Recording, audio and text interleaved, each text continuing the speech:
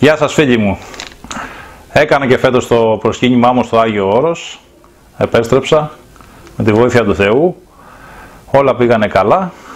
Σας έχω αρκετά βιντεάκια από εκεί. Έχω φέρει κάποια δωράκια. Ένα κομποσκινάκι αντρικό, το μαύρο το κλασικό με το σταυρουδάκι. Ένα άλλο κομποσκίνι γυναικείο. Αυτό ονομάζεται το δάκρυ της Παναγίας. Αυτά είναι κάποια σποράκια τα οποία τα παίρνουν και τα κάνουν σαν κομποσκίνι, ας πούμε, για το χέρι. Να σας διαβάσω κιόλας πώς το φτιάχνουν. Έχει εδώ την ιστορία. Η παράδοση αναφέρει πως το φυτό αυτό φύτρωσε κάτω από το σταυρό του Χριστού, από τα δάκρυα της Παναγίας που έπεφταν στη γη. Κάποτε ένας μοναχός καθόταν περίληπος επειδή δεν μπορούσε να μάθει να πλέκει το κομποσκίνι. Τότε του παρουσιάστηκε η Παναγία και το ρώτησε: «Γιατί είσαι περίληπος?» Της απεκρίθη: «Δεν μπορώ να μάθω να πλέκω κομποσκίνι». Τότε η Παναγία του έδωσε αυτούς τους σπόρους και του είπε: «Πάρε τα δάκρυά μου, καλλιέργησέ τα και κάντα κομπολόγια προσευχής και λέγε: Κύριε Ιησού Χριστέ, ελέησόν με, υπεραγία Θεοδό και σώσον ημάς».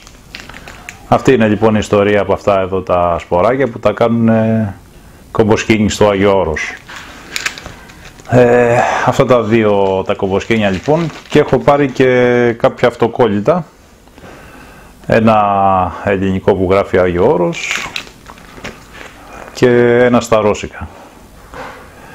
Ωραία, όποιοι θέλετε να κερδίσετε αυτό το μικρό δωράκι που σας έφερα, αφήστε ένα σχόλιο κάτω από το βίντεο εδώ και η κλήρωση θα γίνει την άλλη εβδομάδα.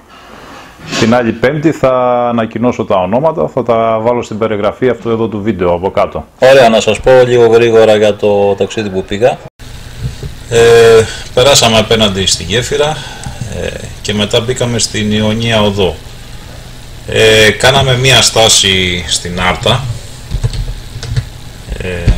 Κάναμε μία στάση για καφέ και για κάποιο φαγητό. Η Άρτα έχει ένα μεγάλο ιστορικό γεφύρι. Σταματήσαμε, πήγαμε εκεί, το επισκεφθήκαμε. Κάναμε και κάποιες λήψεις με το drone. Πήγαμε και λίγο μέσα στην πόλη. Λοιπόν, μετά την Άρτα ξαναμπήκαμε πάλι στην Ιωνία Οδό και πήραμε το δρόμο προς τα Ιωάννινα. Λίγο πριν να μπει στα Ιωάννινα αλλάζεις δρόμο, μπαίνεις μετά στην Εγνατία Οδό και συνεχίσαμε προς Θεσσαλονίκη. Κάναμε το μεσημέρι μία στάση στο Μέτσοβο για φαγητό βέβαια. Το Μέτσοβο είναι ένα πολύ παραδοσιακό ελληνικό χωριό που σταματάνε, είναι συνήθως χειμερινός προορισμός, έχει πάρα πολύ τουρισμό, αλλά ακόμα και το καλοκαίρι έχει πολύ μεγάλη κίνηση τουριστική. Έχει πολλά έτσι παραδοσιακά σπιτάκια, το τυροκομείο και φημίζεται για το καλό φαγητό του, τα ψητά κυρίως. Κάναμε λοιπόν τη στάση στο Μέτσοβο, βγήκαμε λίγο από την Εγνατία για να μπούμε μέσα στο Μέτσοβο και κατόπιν συνεχίσαμε για τον τελικό προορισμό μας για την πρώτη μέρα, που ήταν η Σιάτιστα.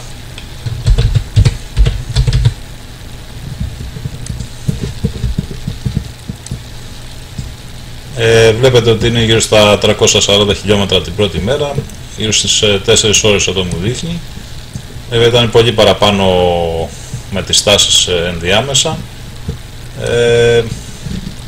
Η Σιάτιστα είναι μια πολύ όμορφη πόλη, έχει πάρα πολλά παλιά αρχοντικά, πολύ ωραίες βυζαντινές εκκλησίες και έχει και ένα μουσείο με μαμούθ που έχουν βρει εκεί στην περιοχή, το οποίο και επισκεφτήκαμε και θα σας το δείξω σε άλλο βίντεο που έχω κάνει μόνο για τη Σιάτιστα. Την επόμενη μέρα το πρωί φύγαμε από τη Σιάτιστα, πήγαμε προς Θεσσαλονίκη πάλι από την Εγνατία Οδό. Εκεί στρίψαμε στη διασταύρωση για τη Χαλκιδική. Βέβαια βρήκαμε μια τεράστια εκεί ουρά από αυτοκίνητα, ένα ποτηλιάρισμα, αλλά ευτυχώς όλοι πηγαίναν στο πρώτο πόδι. Εμείς στρίψαμε από εκεί, από τη Νέα Ρεδεστό, και πήγαμε προς το τρίτο πόδι, εκεί προς την Ουρανούπολη. Και ευτυχώς από εκεί δεν είχε τόση κίνηση, ήταν πιο άδειος ο δρόμος. Μετά κάναμε μία στάση στη Γαλάτιστα για ένα καφέ και κάτι να τσιμπήσουμε. Μετά τη Γαλάτιστα δεν στρίψαμε για πολύ γύρω, πήγαμε για το χωριδάκι του Αγίου Προδρόμου. Προσπεράσαμε το χωριό και κάναμε μία στάση μετά όταν φτάσαμε στην Αρναία, που είναι και αυτή ένα πολύ όμορφο χωριό εκεί, με πολύ ωραία σπίτια, με παλιά αρχοντικά. Και μετά την Αρναία συνεχίσαμε και φτάσαμε στην Ιερισσό. Είδαμε και λίγο την Ιερισσό, κάναμε μία στάση και φτάσαμε πλέον στην Ουρανούπολη, όπου και διανυχτερεύσαμε. Την επόμενη μέρα πήρα το διαμονητήριο, έβγαλα και τα εισιτήρια για το καράβι και ξεκίνησε για να μπω στο Άγιο Όρος. Την πρώτη μέρα πήγα στη Δάφνη, έκανα όλο το περίπλου των μοναστηριών του κάτω μέρους μέχρι τη Δάφνη και από τη Δάφνη άλλαξα το καραβάκι και πήγα στη Μονή Γρηγορίου. Μόλις όμως έφτασα στη Μονή Γρηγορίου, άφησα το σακίδιο στο δωμάτιο και ακολούθησα το μονοπάτι για να πάω στη Σιμονόπετρα, το πιο εντυπωσιακό μοναστήρι του Αγίου Όρους, το πιο προβεβλημένο που όλοι το ξέρουν, είναι παντού σε γραμματόσημα, σε λευκόματα, σε γραβούρες.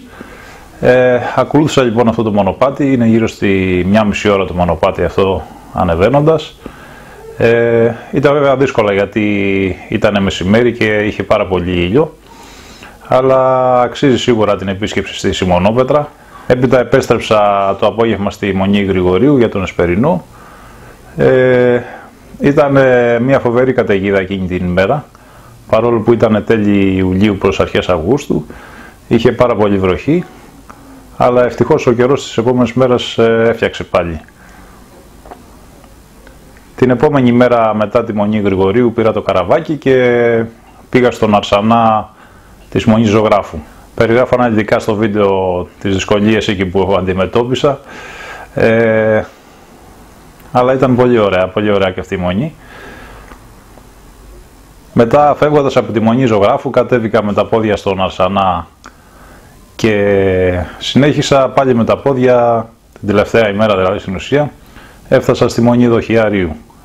Εκεί προσκύνησα την Παναγία, τη Γοργοϊπίκο και πήρα τελικά το καραβάκι για να βγω έξω στη Ουρανούπολη. Μετά, γυρίζοντας από το Άγιο Όρος, συνεχίσαμε, πήγαμε Θεσσαλονίκη. Μείναμε στην πόλη μέσα στη Θεσσαλονίκη, κοντά στον Άγιο Δημήτριο, και έχω και αρκετά πλάνα και από εκεί που έχω βγάλει από τη Θεσσαλονίκη. Ο καιρός ήταν σχετικά καλός, ψυχάλιζε βέβαια λιγάκι, αλλά εντάξει, τελικά καταφέραμε να πάμε βόλτα. Στο γυρισμό μετά από Θεσσαλονίκη δεν πήγαμε από τον ίδιο δρόμο, πήγαμε από Κατερίνη. Μετά την Κατερίνη κάναμε μια παράκαμψη και πήγαμε στον παλιό δρόμο. Πήγαμε λοιπόν από τα Τέμπη στο προσκύνημα της Αγίας Παρασκευής. Επόμενος προορισμός μετά τα Τέμπη ήταν η Λαμία. Στη Λαμία δεν μείναμε μέσα στην πόλη, μείναμε λίγο πιο έξω στα λουτρά Υπάτης. Είναι ένα πολύ όμορφο χωριό, έτσι, με ιαματικές πηγές και έχει ένα τεράστιο έτσι πάρκο εκεί και διάφορα ξενοδοχεία. Οπότε διανυκτερεύσαμε εκεί και το φαγητό επίσης είναι πάρα πολύ καλό. Και την άλλη μέρα ξεκινήσαμε το ταξίδι της επιστροφής. Κάναμε μια στάση στην Άμφισσα, που είναι η πρωτεύουσα του νομού Φωκίδος. Αρκετά ενδιαφέρουσα σαν πόλη και η Άμφισσα, έχει και αυτή τις παλιές εκκλησίες, τις πλατείες της, όλα αυτά. Και κατόπιν συνεχίσαμε παραλιακά από Ιταία Γαλαξίδη.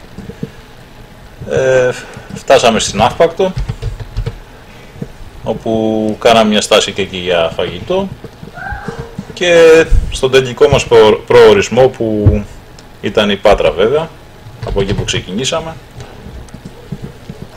Αυτή λοιπόν είναι η διαδρομή που κάναμε στην επιστροφή. Πήγαμε δηλαδή από εδώ,